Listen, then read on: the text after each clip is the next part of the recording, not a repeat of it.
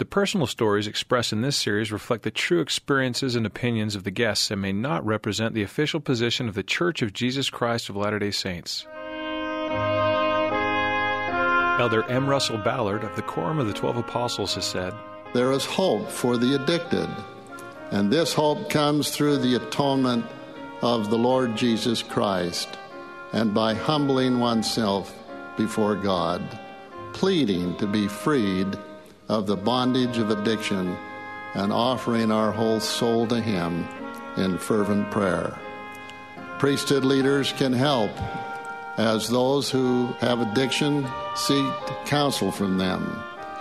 Where necessary, they can refer them to qualified licensed counselors and LDS family services. The Addiction Recovery Program, adapted from the original 12 Steps of Alcoholics Anonymous, is readily available through LDS Family Services. In this series, you will hear actual meetings discussing each of the gospel principles of addiction recovery and healing. Addiction recovery meetings have strict guidelines of confidentiality and anonymity. These podcasts may seem contradictory to such standards. All the participants in these meetings are active participants in the addiction recovery program and have willingly volunteered to participate. Their experiences are genuine and not fabricated.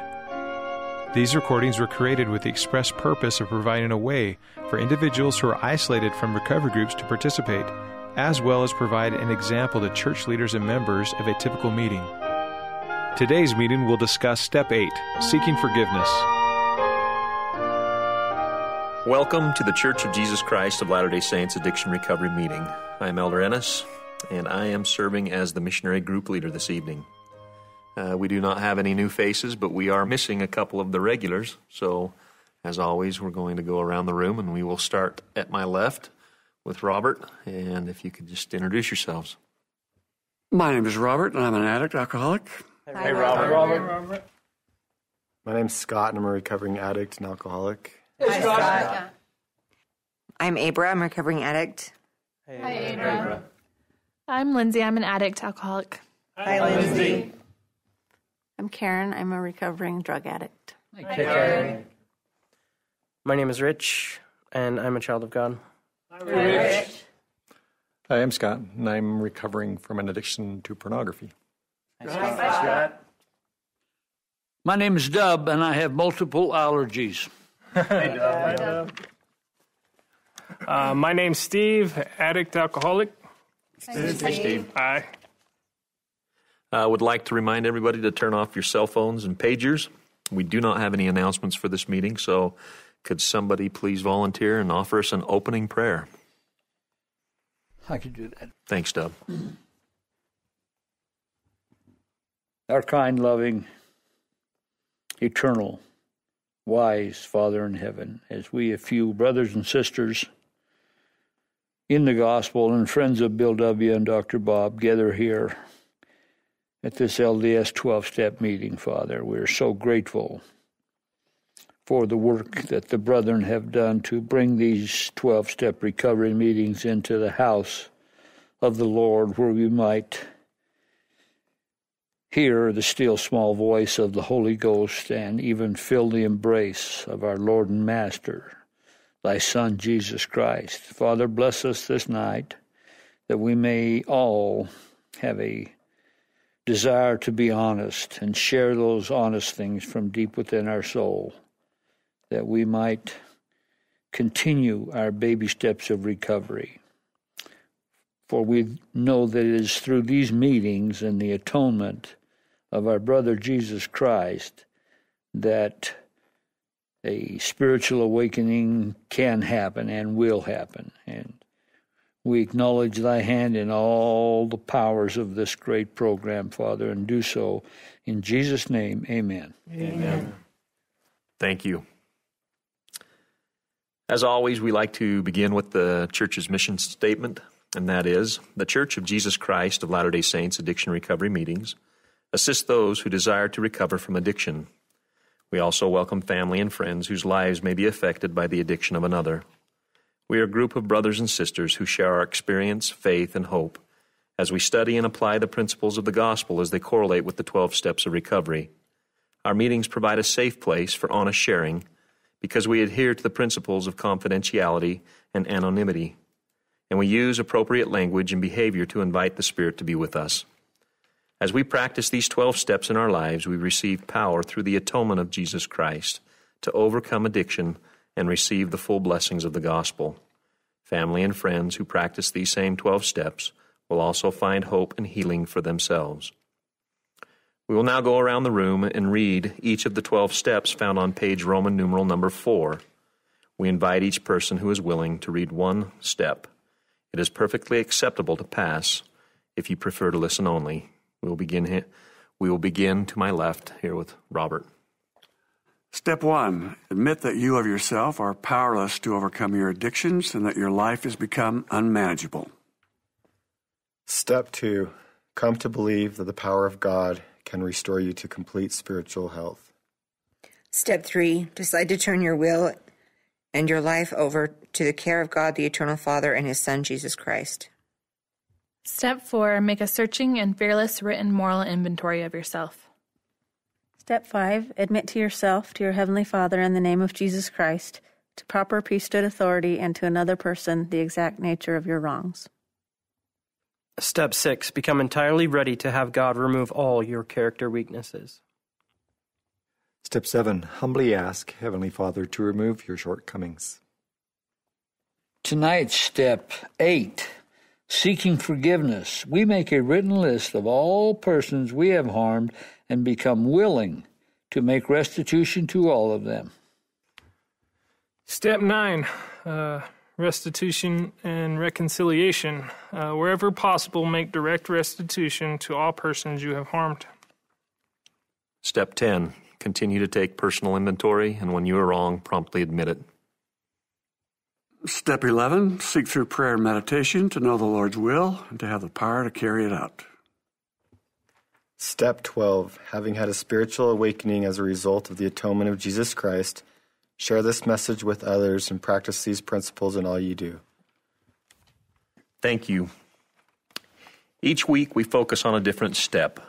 This week we will read Step 8, starting on page 47, from A Guide to Addiction Recovery and Healing. We will go around the room, and each person who is willing may read 1 or 2 paragraphs. You may pass if you prefer to listen. We have an extra copy of the guide for you to use in this meeting in case you do not have one. During the reading, listen for thoughts and feelings and experiences you have in common with those who have taken these steps. We will continue with the reading of Step 8. Step 8, seeking forgiveness. Key principle, make a written list of all persons you have harmed and become willing to make restitution to them. Before our recovery, our addictive lifestyles were like a tornado full of destructive energy that cut through our relationships, leaving much wreckage behind. Step 8 was an opportunity to make a plan to clean up the wreckage and rebuild all that could be saved. When we felt the healing power of the Savior's mercy as we worked on Step 7, we felt eager to reach out to others and to mend broken relationships. We learned, however, that impulsively rushing to make amends without taking time for prayer and perhaps counsel from a trusted advisor, such as a bishop or other priesthood leader, could be as detrimental as not making amends. Step 8 was an assurance against harming others when we began contacting them in Step 9. Before we could rebuild relationships, we needed to identify the relationships that were damaged. We began to list people we had harmed, but many of us found we could not list these people without being distracted by feelings of resentment towards those who had harmed us. We honestly confessed our negative feelings to the Lord. In response, He showed us that we faced the same decision as the man in the parable who, having been forgiven of all his debts, needed to forgive others. We could almost hear the Lord say to us, I forgave thee all that debt because thou desirest me to. Shouldest not thou also have compassion on thy fellow servant, even as I had pity on thee? If you find yourself facing this problem, you may need to do as many of us have done. Before you make a list of people from whom you need to seek forgiveness, first list those people you need to forgive. Don't be surprised if some names appear on both lists. People often get caught in terrible cycles of exchanging hurts with others. To break these cycles of mutual resentment, someone has to be willing to forgive.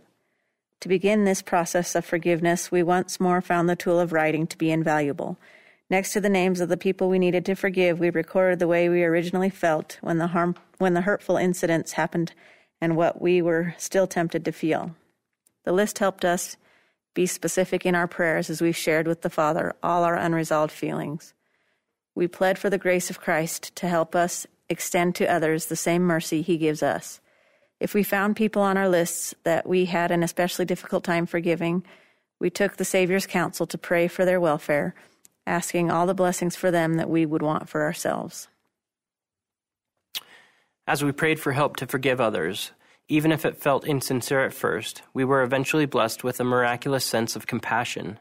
Even in extreme situations, people who have taken this approach have received the ability to forgive far beyond themselves. One sister spent several weeks writing about her childhood and praying for her abusive father. She testifies with joy that the Savior has relieved her of her negative, painful feelings towards her father. In making a similar effort, we have learned that by making a thorough inventory of our resentments and acknowledging them to the Savior, we finally cease to be victims of those who hurt us. Once we honestly attempted to let go of offenses towards us, we found we were able to finish our list of those we hoped would forgive us. As you reach this point and begin your list, you should pray for guidance from the Lord. These guidelines may help. Ask yourself, is there anyone in my life, past or present, who I feel embarrassed, uncomfortable, or ashamed around? Write down their names and resist the temptation to justify your feelings or excuse your negative actions toward them. Include those you meant to hurt, of course, and those you did not intend to hurt. Include those who have passed away and those you have no idea how to contact. You will deal with these special cases when you take step 9.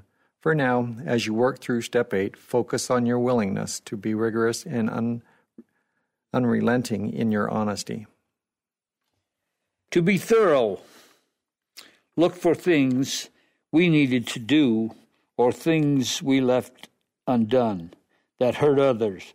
Don't leave out little things. Think honestly about the harm we caused others as we indulged in our addiction, even if we were not aggressive toward them. Admit the harm that we did to loved ones and friends by being irresponsible, irritable, critical, impatient, and dishonorable. Look for anything, large or small, that added to another person's burdens or that saddened or challenged someone. Look for lies you told or promises you broke and ways you manipulated or used others. List everyone who was affected. We may find our step 4 inventory as useful as a guide in this process. Finally, after we have listed everyone we have harmed, add one more name to the list, our own. When we indulged in our research and addictions, we harmed ourselves as well as others. As you work, remember that step 8 is not an exercise in casting guilt or shame on anyone, either yourself or those on your list. The Savior will lift the burdens of guilt and shame as you take one more honest look at troubles in your relationships and your part in them. By becoming willing to make amends, you benefit from the peace of knowing that Heavenly Father is pleased with your efforts. This step helps you take the actions that enable the Savior to set you free from your past. Being willing, you will become ready to take step 9. Thank you. These 12 steps are a program of action. As we read the section called Action Steps, we learn about recovery and gospel actions we can take to come unto Christ and receive power to live in recovery from addiction. Let's continue reading with the action steps. Robert? Forgive yourself and others. Make a list of people you might have offended or harmed. In step 8, you begin an amazing adventure in relating with a new heart to yourself, to others, and to life.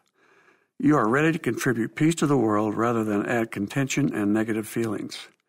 You are willing to give up judging anyone unrighteously and to stop taking inventory of others' lives and faults. You are ready to stop minimizing your own behavior or making excuses for it. You are willing to take another thorough inventory, this time of those you have harmed. Although you may be terrified to consider it, you can become willing to meet the people on your list when the opportunity arises. You can prepare to do all you can to make amends to them. You can live by faith in the Lord, not in fear of what others might do. You can become willing in step 8 to live a life guided by principles rather than by shame or fear. Seek the gift of charity. Pray for others. For thousands of years, people have read Paul's great discourse on charity and tried to model their lives after it. Many have struggled to have charity and have often fallen woefully short of doing so. The writings of the prophet Mormon clarify what charity is and how to obtain it. He defined charity as the pure love of Christ and taught that the Father gives it to those who pray unto the Father with all the energy of heart, and to all those who are true followers of his Son, Jesus Christ. Charity is a gift we receive as we learn to follow Jesus Christ and as we love him with all our hearts, minds, and souls. Filled with this pure love from him and for him, we find ourselves able to love others as he has loved us. We become able to forgive the faults of others and to make amends for our mistakes. In preparation for making amends, many of us have found the following exercise helpful. Think of someone for whom you have had hard feelings. For 2 weeks, deliberately kneel and pray for him or her each day. Keep a record of changes in your thoughts and feelings about that person. Thank you. We will now turn the time over to our facilitator, Robert, to conduct the sharing portion of this meeting. Robert? Hi, I'm Robert. I'm an addict and alcoholic. Hey, Robert. Good to see everybody. Happy birthday, Steve. Thank you. It occurred to me that step 8 says become willing. There's another place the word willing is used in our sacrament prayers. It must be a reasonably powerful concept that we're willing to do something. The concept of forgiveness reminds me when I think about my recovery of awful years, and I don't think about them that much anymore. Thank heavens. For at least 5 years, I struggled with really trying to recover, trying to stop, and I had no success at all, no luck. That's because, as I've mentioned before in this meeting, I was trying to do everything by myself. I thought I was smart enough to do it. Not a chance.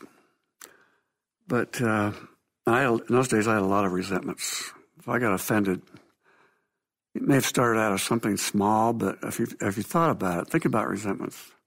The more you think about it, the bigger they get. I'm really offended. Now that I think about it, I'm really mad. It just gets bigger and bigger. And it's so nice not to do that anymore. Not that I can't get offended, not that I don't get a resentment once in a while. I'm not even close to being perfect, but nothing like those days where, it's full out on resentments. I wanted vengeance, all kinds of negative, awful feelings that I just don't find the need to feel anymore. You just don't have to do that. And I will never forget the feeling I had as I completed this miraculous recovery in jail. What it felt like to know that I'd been forgiven of my sins. Now, it took a while to process that because I think we notice that from time to time in our meetings that somebody will have done everything they possibly can. They'll have repented to the best of their ability, which I think is all that the Lord expects of us. And I think they may have already received forgiveness, but our faith is so weak sometimes that we're unwilling to acknowledge that it's done, it's over with. I was a bit like that. I had to process it for some period of time. I knew I felt different. And I knew my heart had changed. I knew I had peace in my life, but it still took a while to say, what happened to me? What's going on here? And once I figured it out, my life even got a lot better. But I had an interesting experience. I'd have my temple blessings restored at one point in time, and after all this, and I go into the office of the 70 at that time. I'm not sure they still do it as a general authority, but I go in, and he had my church rap sheet. What looked like it to me, that's how I felt. And he's looking at it, and he says, I don't think you're ready to have your blessings restored. And I said, well, okay, that's fine. Whatever you want me to do, I'm willing to do. If it's 5 years, if it's another year, if it's 6 months, you just tell me what you want me to do and I'll do it. So we talked some more, and he told me to go out and brought my wife back in and talked to her and wanted to know if I'd abused her in any way. And then he said, well, all right, give me a few minutes. And he called us back in. And he said, okay, Robert, I've decided to restore your blessings. And he said, just sit there. And he came around and put his hands on my head. And he told me, that my sins have been forgiven. It was just a final confirmation, if you will, that something I should have already recognized and known that this had happened. But considering my past and what I had done and the sins that I had committed, I just didn't think it was ever possible that could possibly happen. And I will never forget that. It's a blessing that all of us, I think, in this room have experienced of having had that happen. I testify of the goodness of the Savior, of his atonement, strengthening power that allows us to do things that we can't do for ourselves. In the name of Jesus Christ, amen. Amen. Thanks, Robert. Thank you, Robert. Thank you.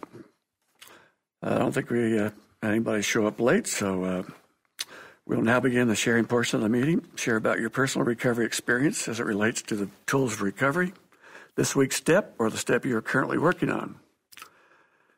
Please focus your sharing on the solution rather than the problem. Refrain from mentioning graphic details about the practice of your addiction. Remember, crosstalk, which is interrupting or commenting directly about another participant's remarks, is not appropriate. Also, it is perfectly acceptable to pass if you prefer to listen only. Confidentiality and anonymity foster honesty and make this a safe place to share. Therefore, whom you see here and what you hear here, when you leave here, let it stay here. Here. In keeping with the principle of anonymity, we invite you to introduce yourself by your first name only. We'll conclude the sharing portion 5 minutes before the Elder Ennis usually needs at least 10 minutes. Before the end of the meeting, for final thoughts from Elder Ennis. Time is now yours to share your experience, faith, and hope. We invite you to share from 3 to 5 minutes, so we'll give you a signal if you have used your allowable time. This meeting will proceed counterclockwise from first person who shares. Who would like to begin? Hi, I'm Steve. Hi, Steve. I'm grateful to be here. I'm grateful for what Robert has shared. It's humbling to think back on the time when the church said that the Lord has forgiven us, and it's nice to be brought back to that. Seeking forgiveness, key principle: make a written list of all persons we have harmed and become willing to make restitution to them. This step is to become willing, just like Robert said. And, after I was forgiven, I remember how good I felt, and anything that was required of me, I was willing to do. So I was willing. There's a few things that it says in here. It says, let's see, where'd it go? As you begin this point, or as you reach this point and begin your list, you should pray for guidance from the Lord. I think that's key. These guidelines may help. Ask yourself, is there anyone in my life, past or present, who I feel embarrassed, uncomfortable, or ashamed around? I think that helps us minimize it pretty accurately. I mean, there was a lot of people I was embarrassed or uncomfortable or ashamed around. You know, I was in my addiction for so long, and when I was there, you know, the world revolved around me. If everybody could help me out, then I was nice and pleasant. But if people couldn't, you know, help me out, then I really didn't even call them. Had nothing to do with them. So I guess you could say I burnt a lot of bridges. I want to share a quick story of one of those people that I didn't even know that I had hurt this particular person. I had no idea. But the person being my brother's wife. About, I'd say, 6 months after I got out of jail, I just really wanted to hang out with my brother because I hadn't seen him for quite some time. And so I call him up and ask him if I could take him and his family to a movie. And he says, yeah, I would love to do that. He was really excited and enthusiastic to hear from me and to go do this with me. So I go and pick him up, and we head off to the movies. And once there, we had a really good time. And the kids was laughing. My brother was laughing. But I noticed his wife was really standoffish, and it was a feeling of uneasiness. It was, I didn't really understand it, but it continued to go on through the night. But we got done watching the movie. The kids had a great time, and so I really didn't want the night to end. So I took them all out for ice cream, and we just had a lot of fun. And you know, she was still very standoffish, and it was, I was like, what did I do something to her? I couldn't really figure it out. But when I was dropping them off at home, I received an impression, and it said, ask her to forgive you. And I didn't understand it, but I followed that prompting, and I says, I'm so sorry for everything I have ever done to you and your family. I said, will you please forgive me? And right then, there was this huge, like, power that I felt, and she just started to cry, and she says, Stephen, she says, I was so scared of you. I didn't want my kids to be around you. She says, you have no idea how scared of you I was. And I never did anything that I thought to harm her. But that just goes to show, you know, we're hurting people constantly without realizing it. So I just bear witness if... But she says, of course I forgive you. She says, I love you. And ever since then, you know, I go around her. I don't have to feel embarrassed or ashamed, or there's not that uneasiness.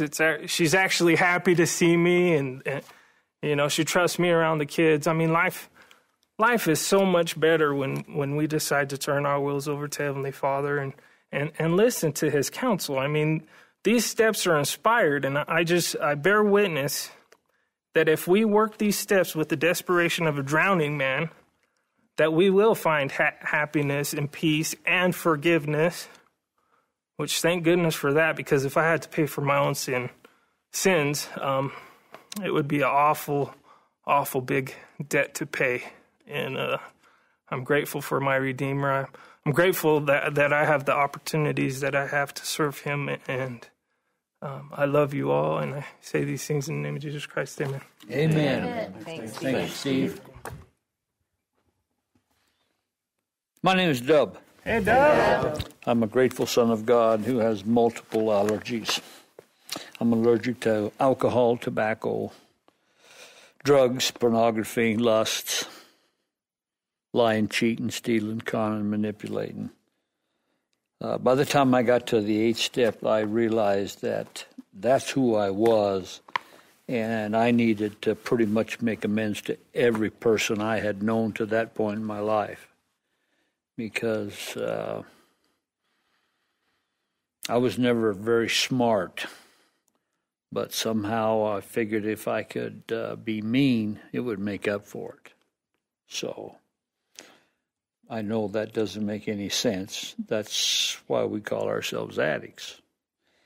When I started my list, back in step 4, my AA sponsor made me burn it when we were done with it, because it said it could be very harmful. So when I got to 8, I thought, wow, this would be nice if I had some of those things as kind of a starting point, but I didn't, which allowed me to discover the same magic I found, that this writing magic that takes place, anything that you can move from here to here or to here and then see it and feel it on paper is really healing. And it made the process so soft and gentle instead of hard and scratchy. And so I got through that list pretty soon.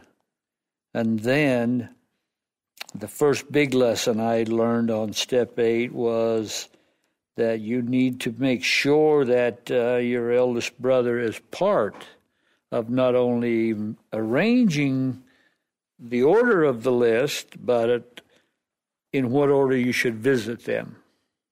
Because I wanted to pick out the soft one, you know. My grandma had stole 3 lemons or something from her, so I wanted to hit that one and get a good run start. And of course, we know that doesn't work. The Savior wanted me to go for the big one, that I had burned my neighbor's barn down on purpose. And that was a little tougher. He was my bishop. He knew I did it at the time, and he knew I did it on purpose at the time. But you still had to verbalize it. I tell my sponsor, I said, he knows all this. This is ridiculous. And he goes, no, Dub, you're not getting it. You have to verbalize it to him, you know, so write it like you mean it, because you're going to have to go face to face and reenact this from 17 years ago. So that was my experience, and it was very, very difficult. And we have such a nice big group that everybody needs to have time to share today. I'm going to have to cut that story short just by saying that when it was all said and done at the end of step 8, I had learned more about Dub than the other 7 combined. And that's what happens when you're willing to put everything in that you have to. Just high risk, high reward. I know that God lives and that Jesus is the Christ. I still battle these steps on a daily basis, and that's what keeps me clean and sober. I say that in Jesus' name, amen. Amen. Thanks, Dub. Thanks, Dub. Love you, Dub. Hi, I'm Scott. Hey, Scott. I am so grateful for this step in so many ways.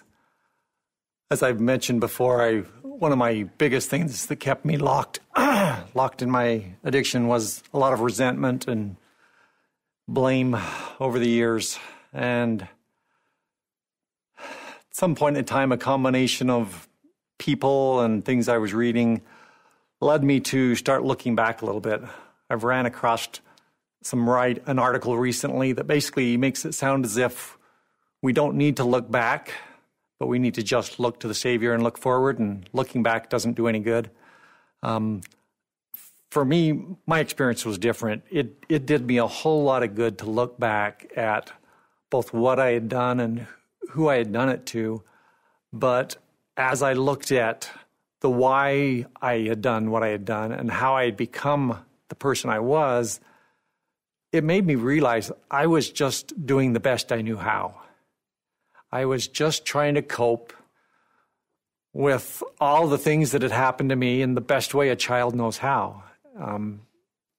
Of course, those childish coping mechanisms don't work very well as an adult, and they continue to feed my addiction over time, but that process of looking back at why I had done all those things I needed to seek forgiveness for helped me realize I was doing the best I could, and thus others probably were doing the best they knew how too. My parents, inadequate as they were at nurturing me and giving me what I needed, they were doing the best they knew how. The kids that were teasing me for years in school, they were somehow trying to get by the best they knew how too. And somehow my need to forgive others just kind of came as a gift that way. I didn't have to struggle with trying to work on it, because as I came to see how God viewed me and my trials and how he viewed my process of growing up with all my weaknesses, I came to see others that same way and realized I needed to give them the same benefit of the doubt I realized God had been given me all along. And it was just so powerful. Just all that resentment and angst against all these people just melted away. And it's not something I could have done on my own. I absolutely bear witness. It was the Savior that took that. Sometimes I've heard people say, oh, you just need to give it to the Savior. But what does that mean, and how do you go about that? I've struggled various times as I've heard that. And for me, that was the how. Come to see how God feels about me. Come to learn of his love for me. I can begin to love myself and forgive myself, and it naturally takes care of others. I don't know that I have a whole lot else to share other than just bear my witness that forgiveness, it really is possible, and it does come. It comes as we come to understand our Heavenly Father. I often viewed Christ as the merciful one and God as the just one, but I viewed God wrong, because they're the same, and their love for me and each and every one of us is just so powerful, and it's great to realize and to feel that. Whenever I'm feeling alone, I can feel that love constantly, and I bear the witness of that in the name of Jesus Christ. Amen. Amen. Thank you, Scott. Thanks, Scott. Hello, my name is Rich. Hey, Rich. I am a child of God, and I'm grateful to be with you guys tonight. Step 8, seeking forgiveness. I'm just going to share some of my experience real quickly, and then I felt prompted to share another story, so I'm going to do that. But for me, forgiving myself was the harder of the tasks. I didn't become willing to approach anyone until I was able to forgive myself. And that made it much easier in the possibility of, if that person did not forgive me and I had not forgiven myself, it would have just proven to me that I was unforgivable. And so it was required for me to forgive myself, regardless of what another person's forgiveness of me would be. So a story that, for whatever reason, I feel prompted to share is about an experience in a meeting that I had. I was fairly early into recovery, probably in the first year or so, and I was in a meeting. One of the missionaries shared this story about this struggling man's life, and he went and met with a priesthood leader, and the advice that he was given was that he was to change his music that he listened to. He challenged him, I believe, to listen to the Mormon Tabernacle on his way to and from work. Gave him no other advice, just said, I want you to do that simple thing in changing your music. And when I heard this missionary share this story, I felt the Spirit just confirm this truth to me, that there was something to this message. And so I changed my music all of the time, except when I would go to the gym or when I would go running. And at those times, I would prefer to listen to this fast-paced, catchy music that I was used to. And I had this day where I was listening to my Christian music on my way home from work, and I stopped at the gym, and I switched my playlist, and I pressed play on this music. And the moment that this note rang out from this worldly music that I listened to when I was at the gym, I felt the Spirit depart from me. And it was really terrifying, honestly. It scared me because I had moments earlier felt the comfort of the Spirit, whether or not I even knew it. And I had in this moment had the switch of feeling the Spirit leave me. And it frightened me. I went home that day and I actually deleted all of that music from my music library. All of these unrighteous songs that contain lyrics that were not in line with the teachings of Jesus Christ. And I listen to that same music on a Sunday or any day of the week now, whether or not I'm going to the gym or running or whatever it is. That simple suggestion, for whatever reason, has made one of the biggest impacts in my life. That happened right around the time in which I was getting ready to even consider seeking forgiveness for myself. I've used that changing my music as a tool to help me in those moments in which I felt weakened, or that I felt the presence of the adversary in my life. And it's been a big blessing to me. I just felt prompted to share that. And I want to testify that there is power in worthy and righteous music, that the hymns of the church are a prayer. And to pray continuously, to listen to that music is very, very powerful. I want to bear my testimony of the power of that, as well as seeking forgiveness, and this part of step 8 being forgiving yourself. For me, that was paramount. I say this in the name of Jesus Christ. Amen. Amen. Thank you, Rich. Hi, my name's Karen. I'm an addict. Hey, Karen.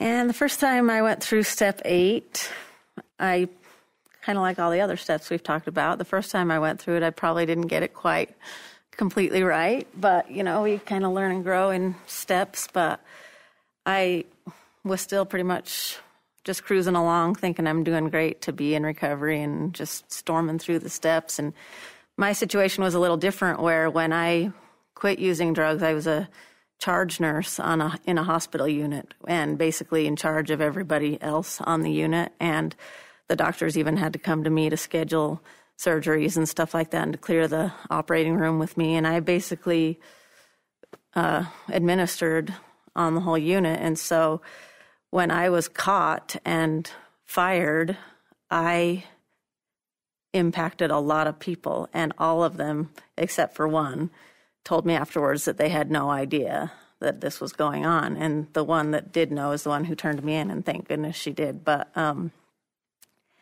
so when I got to step 8 the first time, my family, I should say, also had no idea that I was using or anything like that. My husband didn't know. Nobody knew. And at least they say they didn't know.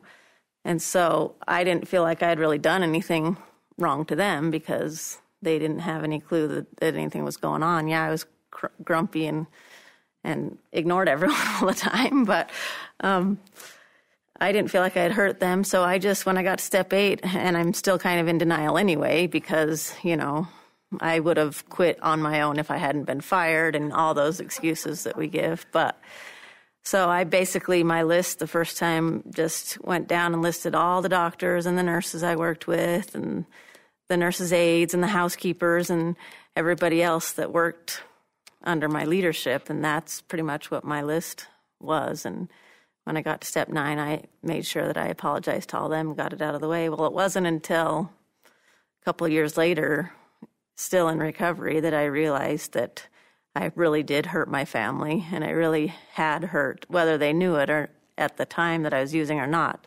They were impacted by the things that I was doing while I was using. And it's sometimes I just think I'm a slow learner. I don't know why it took me 2 years to figure this out, but I really did hurt a lot of other people around me. And so I kind of had to go through and do this step over again. And it's an ongoing process for sure. As I was sitting here, I remembered a story, too, that I felt like I wanted to share when I was on my mission. I went on a mission, and my companion and I lived in an apartment. Well, it was a house. We rented a room from an elderly lady, widow, who lived by herself, and we just rented a room from her.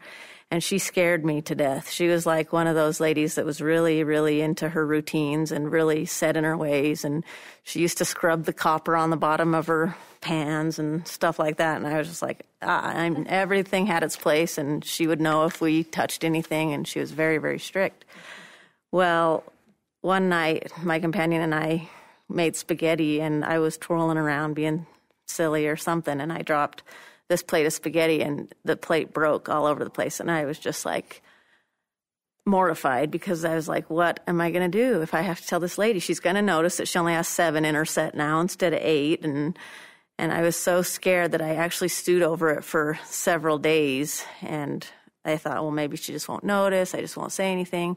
And she never did notice or say anything, but it just kept eating at me and eating at me and eating at me. So finally, after a few days, I went up to her and I said, I am so sorry. I will paint your house. I will do whatever you need me to do, but I am so sorry I broke one of your plates. And she just looked at me and said, it's okay. Don't worry about it. It'll be fine. And she went on along her way like it was no big deal, but it was such a thing, weight lifted off of me, that it was like, phew, finally I can go on with my work. Well, that wasn't the end of the story. A couple days later in the morning, her phone was ringing, and we noticed she wasn't answering her phone, and she always answered her phone in the morning. So I walked in there to see, if she was sleeping or what, and she had passed away during the night. And what was the very first thing that came to my mind? Not, there's a dead lady laying here. That wasn't the first thing. It was, I am so glad I told her about that plate. And it is just kind of the same thing with forgiveness and the way it frees us. And I feel like I definitely agree forgiving myself has been the hardest part of the whole process. But I do feel such a freedom and I don't know, just a empowering feeling to know that I have been forgiven by my Heavenly Father, and I know that I have been forgiven, and as a result of that, I don't have to fear what people think or whatever.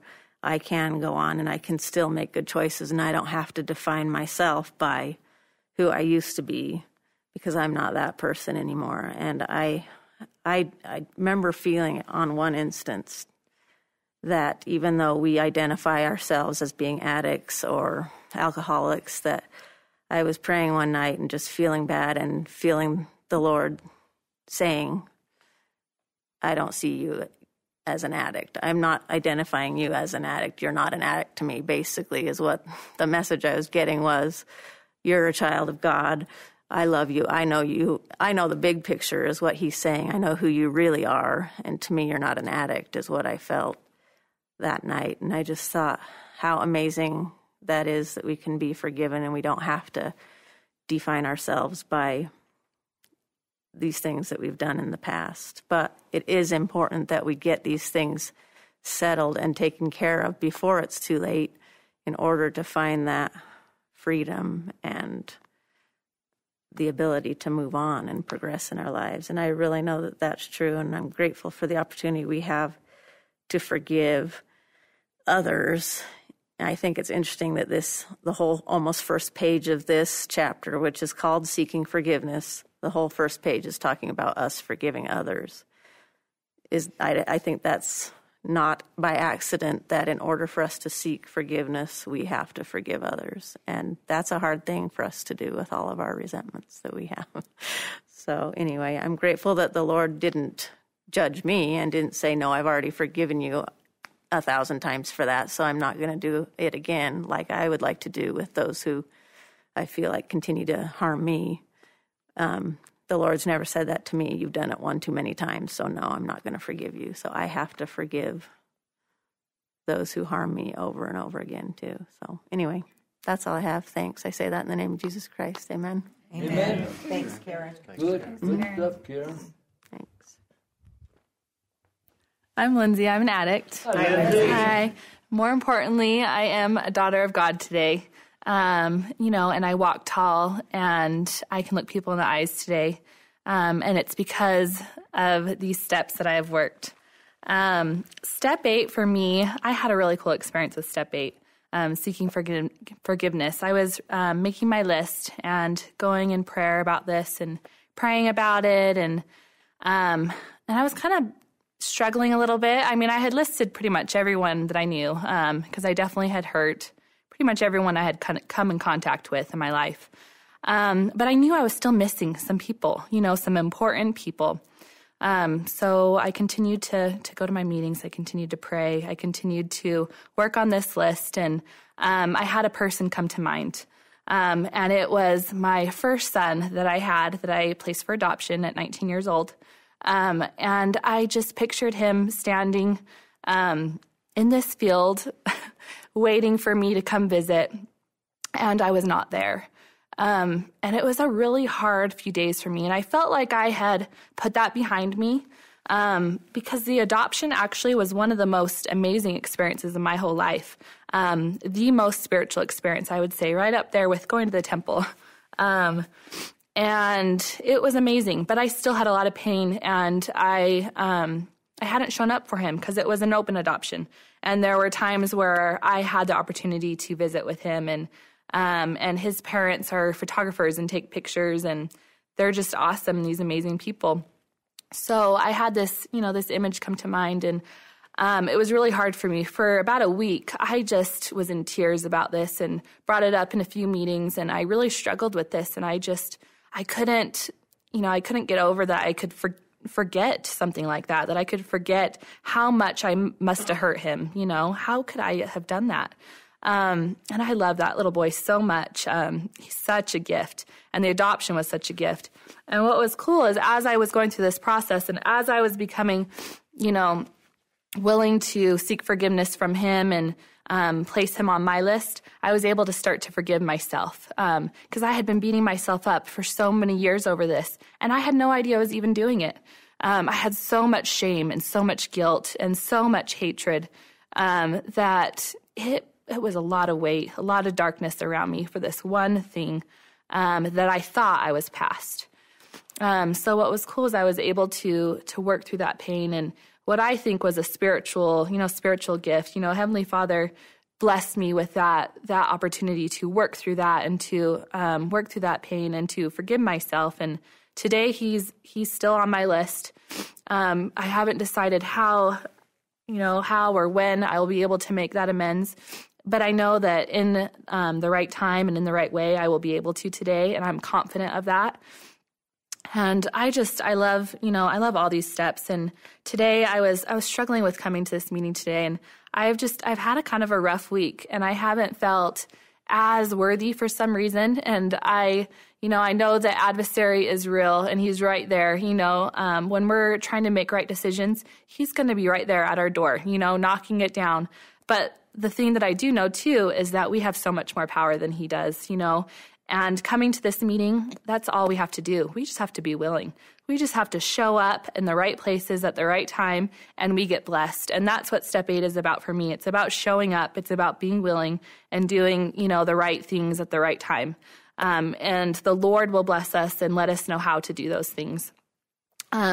For this step, I really think a lot of it is it's stepping out of that fear and stepping into faith.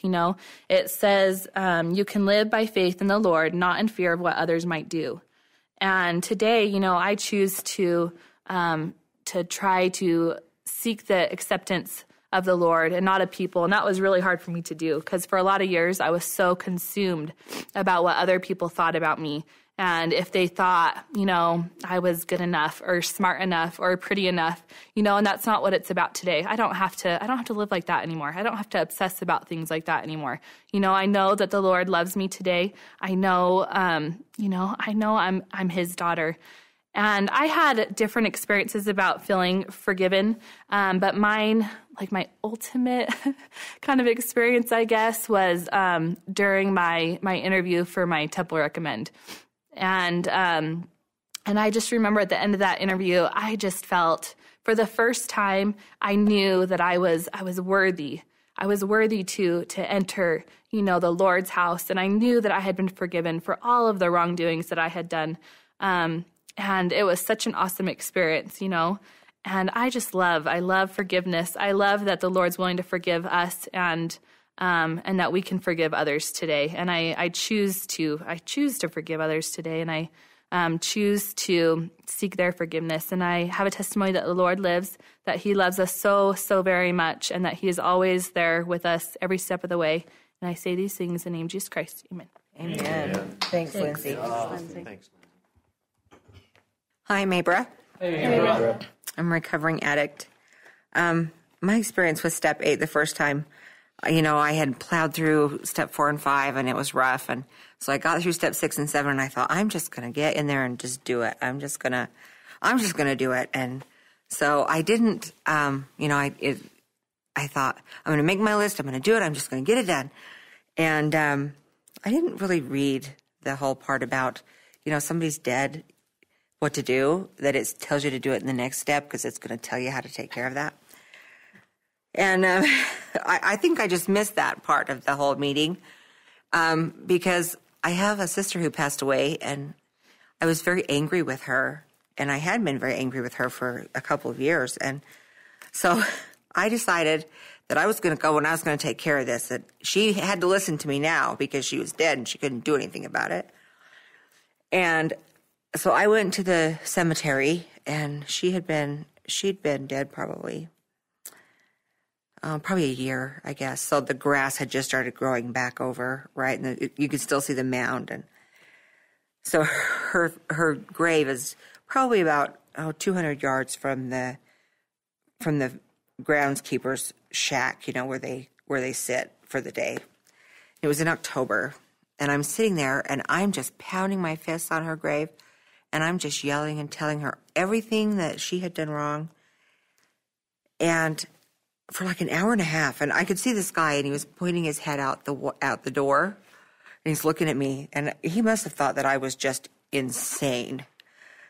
And I'm just telling her all these horrible things that she did to our family. I mean, she bankrupted my mom and dad's company. She stole a whole bunch of stuff and to get her drugs, and then she got sick, and in this process of this hour and a half of me just wailing at her, just telling her what a horrible person she was, and I hoped that, she had gone to the bad place in heaven, and she was never going to get to go anywhere, and, they were going to have to be missionaries teaching her 24 hours a day in heaven because she was just this bad person.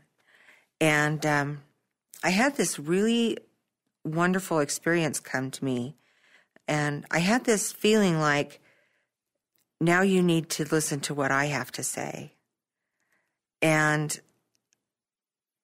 I just started weeping. And for the next hour, I just knew that I had to ask her for her forgiveness. And because I was not a good sister to her the last year of her life. She had gone to jail and gotten clean. She had stayed sober. She had gone to meetings. She was doing everything she had to do.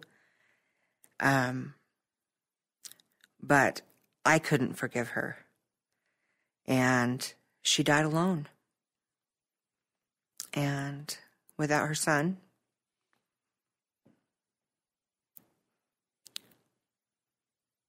And I told my parents that I didn't want her in our home.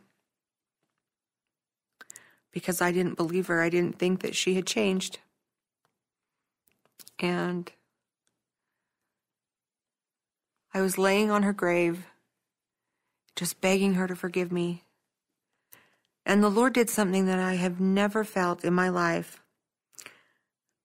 Through my MS illness and through my own recovery, I felt the Lord put his arms around me and tell me that I was forgiven. And I knew that she was there with me. And I can still hear her in my mind, and she says, I love you. And I know that forgiveness comes to everyone, and we're all worth forgiveness. We don't have to, which, by the way, I do not want anybody to go and do that, because that is the most horrible experience, because that groundskeeper, I swear, was going to call the police on me. He thought I was insane. But I know that the Lord wants us to ask for forgiveness. He wants us to go and be the best people that we can be. He wants us to, whether it hurts us or not, he wants us to understand that we're all children of God. Everybody. Whether it's the beggar on the street or the richest man in the best house. And we all deserve to forgive one another. And the thing I learned that day was that as mad as I was at my sister, she didn't deserve to be alone. And she's been gone for 4.5 years, and I still, every time I go to the cemetery, ask her to forgive me for that. And I know my Heavenly Father's forgiven me, but I still feel like I have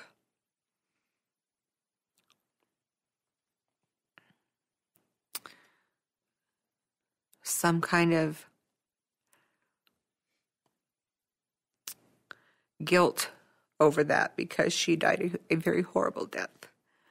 And sometimes it's those kind of forgivenesses that remind us that our Heavenly Father loves us and that He does forgive everyone, because I know He forgave her and He'll forgive me.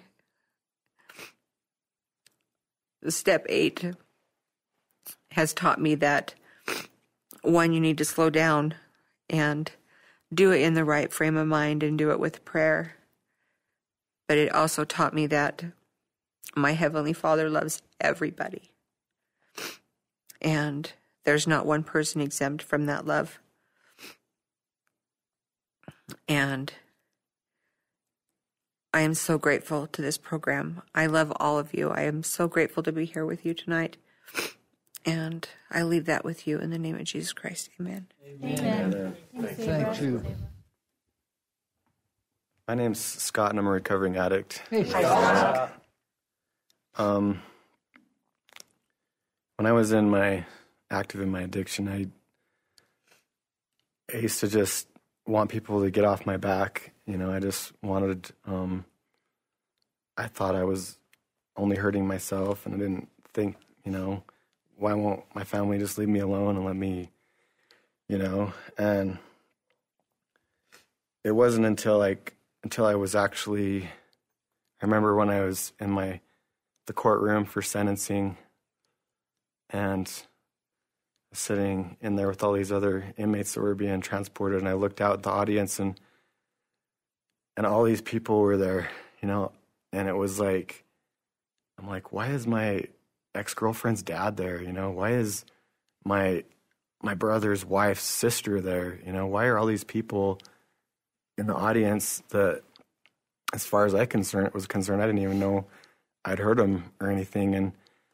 And my attorney brings me all these letters that they had written and told me, he had told me, well, here's a bunch of letters to the judge that, of these people that are mad at you. And I was reading them, and I'm like, holy cow, it was really opened my eyes. And of course I was sentenced to the Utah State Prison, and I just walked out of there, and it was the beginning of realization, of what I had done. And it took me several years, to actually start making a list of people I had harmed, and because it was something I didn't want to face. And once I was clear-headed, there was a certain incident that just was always at the top of the list, and it was the incident when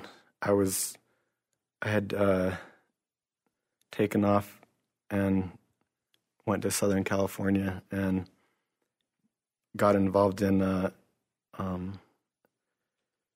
this drug culture of selling methamphetamine and with these, I guess, you'd call them gangsters, gangbanger type people. And I was living in the house with them. And at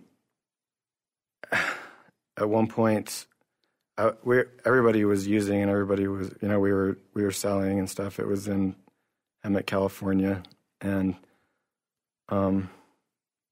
this one night I remember the doorbell rang and all these these Mexican gangsters are like, oh, well, the cops are here and everybody hide, everybody get down. And so I got down and I heard the doorbell ring again and everybody's like, just be quiet until they leave. And for some reason I was like, go check who it, if it's the cops or whatever. And I went over and I just peeked through the peephole. My dad was standing there on the porch. And I was like, it's my dad. And they're like, what? What's your dad doing here? I was like, I don't know. And I was so messed up on methamphetamines that I was starting to question whether I was really seeing what I was seeing. I was like, well, maybe it's not really my dad. Maybe I just am thinking it is. And so I opened the door and my dad's standing there. He goes, grab your stuff. We're going home. And I was like, how did you find this? And he's just like, grab your stuff. We're going home. And I went to start gathering up my stuff and I'm thinking, I don't really want to go home. We had this shipment coming in, and it was like, I went out to the car and I put it in the trunk and I was like, well, let's just go home tomorrow. I want to go home tomorrow. And my brother-in-law was in the car and they both got out and they're like, you're coming home now. And I was like, just spend the night, in a hotel and I promise I'll go home tomorrow. Because in my mind I was thinking, once if I can just get all this drugs, then I can hide it and I can come home and I'll be okay for a while. And, that way and they're like, it's either now or never. Get in the car. And I was like, I'm not going. And then my dad, with tears in his eyes, grabbed my bags out of the trunk, set them down, and then he drove off. And I remember at the time I was just blaming them. I'm like, well, why did you guys come down here, They drove 9 hours from Orem, Utah, down to Emmett, California. And I'm not even sure exactly how they found the place I was living, but that was something that when I went to make my list, every time it was painful to think about that because I was like, how could I? And I just procrastinated. I put it off. And it was like about the fifth year about 5 years into my sentence, I decided, it's time to approach this. And I made a list of all sorts of things, but that one was at the top of my list. And my parents were coming to visit, and they came in, and I just said, I've got to get a couple things off my chest, and started telling them, everything I've done, when I snuck out when I was a teenager and just everything, just started telling them, reading them this list. And then I just looked at my dad and I just told him, and I want to say that I'm sorry for when you came all the way down to get me and I didn't go. And he said, when we left, I thought that was going to be the last time I ever saw you alive. He said, but as far as I'm concerned, you are forgiven.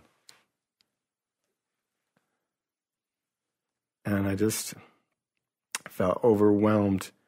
When I left that visit, I felt like all this burden had been lifted off of me, because all these years I carried that. And I'm sure, of course, my dad did too, because he's the one who went through it. But I just couldn't believe, that I'd done that, and I'm so thankful, for this program, and because if it wasn't for this program and working that step, I would have never had the opportunity. And after what Karen said, I just was thinking, what if I was never given that opportunity, and I'm grateful that I was, and that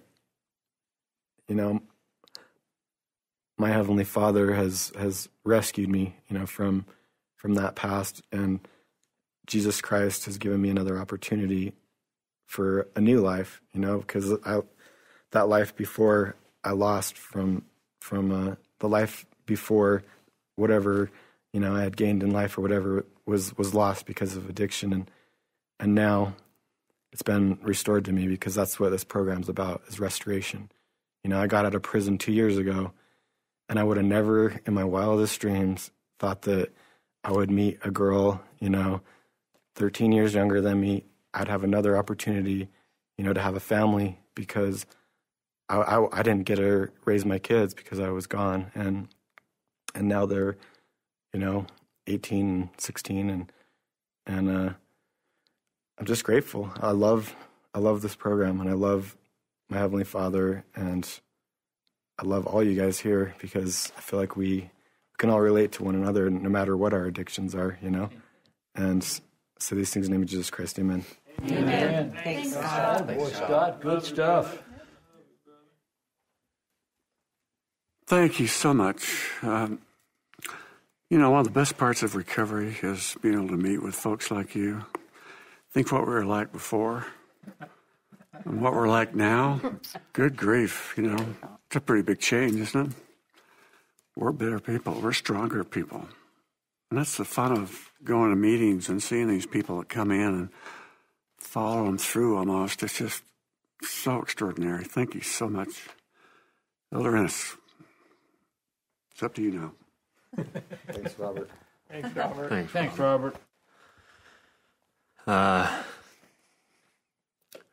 I'm speechless. Not you.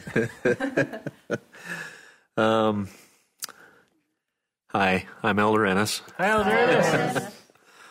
And once again, as always, it's a humbling, it's an honor, and it's humbling to be here with you. As we've gone through, and as I've listened to your stories, and there's just a flood of experiences, a flood of emotions that I've experienced in my life within my recovery. I think one of the main things is an overwhelming sense of gratitude towards those individuals in my life that I hurt so deeply, and the willingness, the kindness, and the love, and ultimately the forgiveness that they have extended to me. I once again need to extend my thankfulness to them, to my Savior, for the forgiveness that they've extended to me. There are angels in my life, and they have helped me through some pretty tough areas of my life, and they have been key in not only forgiving me, but helping me obtain forgiveness, and even more importantly, me forgiving, which is the part of forgiveness, which is the part of step 8 that I want to focus on. Not taking anything away from being forgiven. It's been my experience and my belief that being forgiven is one thing, but the more important thing is what forgiveness does for the individual who needs to forgive. Yes, it's very liberating and very soothing and very healing to know that we've been forgiven, to know that I've been forgiven. But on the flip side of that, more importantly, forgiving others who have wronged me. That's actually prerequisite to receiving forgiveness. There's a scripture in Luke chapter 6, verses 36 and 37. It says, Be ye therefore merciful, as your Father also is merciful. Judge not, and ye shall not be judged. Condemn not, and ye shall not be condemned. Forgive, and ye shall be forgiven. Ultimately, that's the order that it goes in before we can receive forgiveness. And even within the step, it specifically says, page 47, third paragraph, before you make a list of people from whom you need to seek forgiveness, first list those people who you need to forgive. Before we can receive forgiveness, before we can go to the Lord and receive that boon of forgiveness from Him, every time that we go and we still have people that we haven't forgiven, if we hush ourselves and listen very intently, you'll hear His voice saying, there's a couple others you need to go and you need to get things taken care of. And it's really us, whenever we forgive, it's us releasing ourselves from poison. It's us releasing ourselves from our bitterness. We're taking the Savior and His atonement, and we're actually, through our willingness and exercising our agency in forgiving others, we're choosing to open the door that He's unlocked so we can walk out of a cell that we've placed ourselves in by holding on to grudges and not forgiving the ones that we have viewed that have offended us or hurt us in our lives. It's the Savior and His love. It's the Savior and His grace that we receive once we have willingly gone out on our limb and showed that we are willing to forgive others the way He's forgiven us. Within the Bible dictionary, one of my most favorite definitions in there, page 697, under grace, it says, the main idea of the word is divine means of help or strength given through the bounteous mercy and love of Jesus Christ. It continues on and it says, it is likewise through the grace of the Lord that individuals through faith in the atonement of Jesus Christ and repentance of their sins receive strength and assistance to do good works that they otherwise would not be able to maintain if left to their own means. This grace is an enabling power that allows men and women to lay hold on eternal life and exaltation after they have extended their own best efforts. So this grace, this help from heaven, the help that only the Savior can give us, for us to be worthy of that help and for us to qualify ourselves and place ourselves in a position to receive that help from Him, we need to be willing, first and foremost, to take the step and stand at the threshold and do what we want others to do for us. We need to forgive first and be willing to do that. And then He can take His power and touch the lives of those individuals who we need to forgive. And in turn, there's a softening that will take place that they in turn can forgive us, which is what we so desire. And in closing, I just want to share another favorite scripture on forgiveness found in Ephesians chapter 4, verses 29 through 32. And a lot of it's counsel towards us, but in the last verse that I'll read, the ultimate reason why we need to forgive others is stated. Verse 29, let no corrupt communication proceed out of your mouth, but that which is good to the use of edifying, that it may minister grace unto the hearers. And grieve not the Holy Spirit of God, whereby ye are sealed unto the day of redemption. Let all bitterness and wrath and anger and clamor and evil speaking be put away from you with all malice. And be ye kind to one another. And be ye kind one to another, tender-hearted, forgiving one another, even as God, for Christ's sake, hath forgiven you. Ultimately, our Heavenly Father, His love, His mercy, His grace, His forgiveness, it's all possible because of what our Savior Jesus Christ has done. The things that He endured, the things that He bore in our behalf and willingly suffered it, enables us to receive forgiveness from our Heavenly Father because our Savior willingly did it. And because of His willingness, that gleans favor from our Father in heaven, and He forgives us because of Christ's sake. So, in all of our step eights, and however many times we have to continue to exercise our step eight, we need to always remember that first and foremost that we need to be forgiving so that we can receive that forgiving grace that our Heavenly Father so willingly wants to give us, and that we can only receive after we have done our part. I want to testify of our Savior. I want to testify of His love. I want to testify of His redeeming power and His love for each and every one of God's children, the willingness that He bore the pains and the sickness and the grief and the sins of us all in any degree. He willingly did it because He loves us.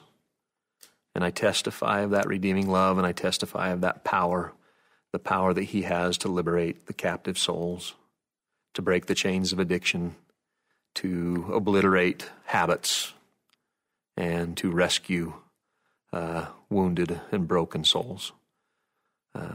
We all want to turn others to our Savior and His love so He can redeem and exercise that power that He possesses. I testify of Him and His love, and I say that in the name of Jesus Christ. Amen. Amen. Thank you. In closing, please remember that what has been shared here is confidential, and the opinions expressed here are those of the individual who expressed them and do not necessarily represent LDS Family Services or the Church of Jesus Christ of Latter-day Saints. We encourage you to purchase a personal copy of the guide for note-taking during the meeting. We also recommend using the studying and understanding and action step sections between meetings to build on what you have heard and experienced in this meeting. Finally, we thank each of you for your participation. Your presence here demonstrates your humility and faith and inspires hope in everyone attending today. Would somebody please volunteer for the closing prayer? Rich. Thanks, Rich. Our dear Father in heaven, we are humbled to be gathered here this day as thy children. We are honored, Father, to be given this opportunity to partake of the atonement of Jesus Christ. We are humbled to be here as support for one another and to share of our own experience, our experience of the atonement of Jesus Christ in our own lives. Father, we do pray that there may be a protection upon those in this group and upon those within the sound of our voices this night. We do pray that they may all have the armies of heaven to surround them, to build them up and to strengthen them, to provide the strength that they need to face their own challenges and trials and recoveries. Father, we do thank Thee for the opportunity to be here on this earth as Thy children, learning, growing, and struggling to become what Thou would have us to be, to reach the measure of our creation, Father. We do pray and thank Thee for these things. We acknowledge thy hand in our lives and bringing us together, and to those that will share of this experience with us. We do say these things, Father, acknowledging thy hand in total gratitude to thee. We say this in the name of Jesus Christ. Amen. Amen. You have been listening to an actual LDS addiction recovery meeting. For more information or to attend meetings near you, visit arp.lds.org or contact your local priesthood leader.